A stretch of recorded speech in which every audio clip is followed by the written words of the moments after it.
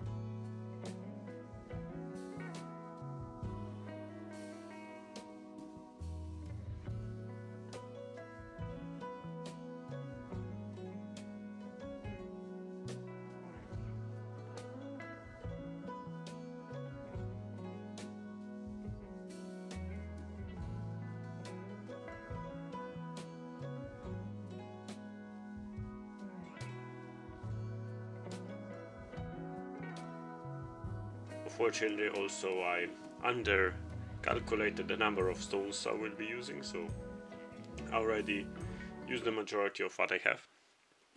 I set up the bridge, how it will look, and I've also put a bit of a locomotive there to see how it will work, so I think it fits very well. So I think now the locomotive drives away and we can start constructing.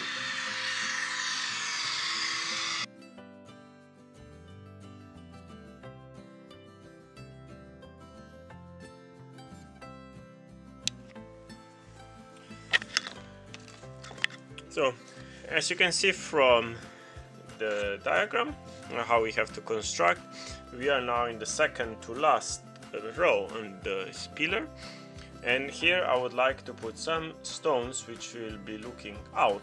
This will allow me later to put the frame on them, and with this build a stable frame to build the arch. You can see the three parts here on which I will lay the frame.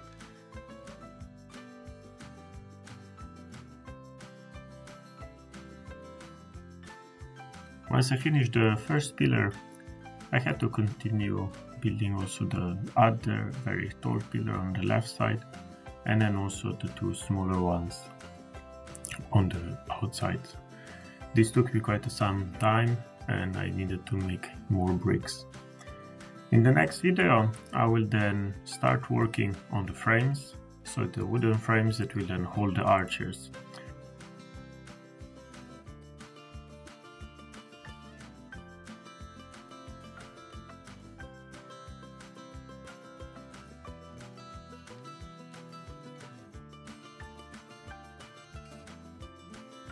I want to thank you for watching, and if you liked the video, please subscribe or also write some comments and suggestions.